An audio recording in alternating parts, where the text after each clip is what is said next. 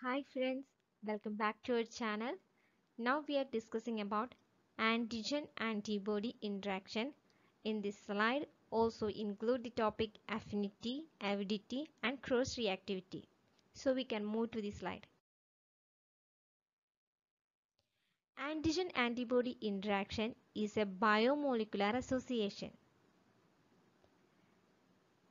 which is similar to enzyme-substrate interaction. Three stages are involved in this reaction.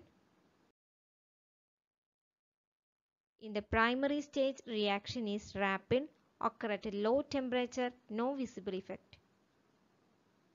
Weaker intermolecular force will be present during this reaction. Primary reaction is detected by estimating free and bound antigen or antibody separately in the reaction mixture. Physical and chemical methods are commonly used for the detection. Marker analysis also used in some cases.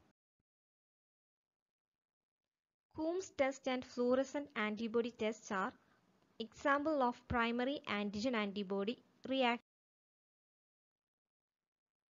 In the secondary stage, precipitation, agglutination, lysis of cells, killing of live antigen, neutralization of motile organism, and phagocytosis will be present.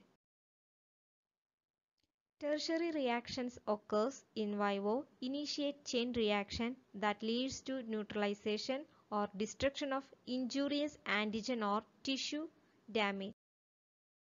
Strength of antigen-antibody interaction. Non-covalent interactions that form the basis of antigen-antibody binding include hydrogen bonds, ionic bond, hydrophobic interactions, Vander Waals interactions.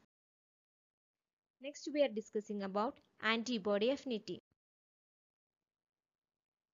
The strength of the interaction between epitope of the antigen and a single binding site of an antibody known as affinity.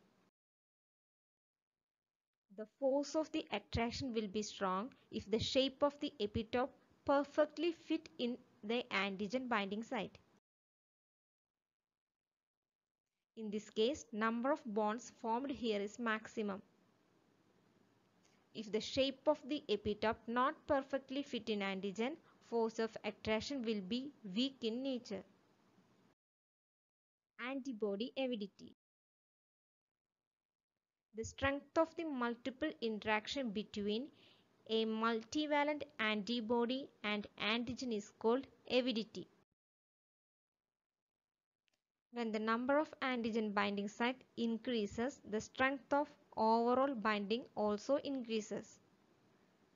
This is immunoglobulin G have two binding sites. This is immunoglobulin A. It has 6 binding sites. This is immunoglobulin M. 10 binding sites are present. That means immunoglobulin M have more strength. Next we are discussing about cross-reactivity.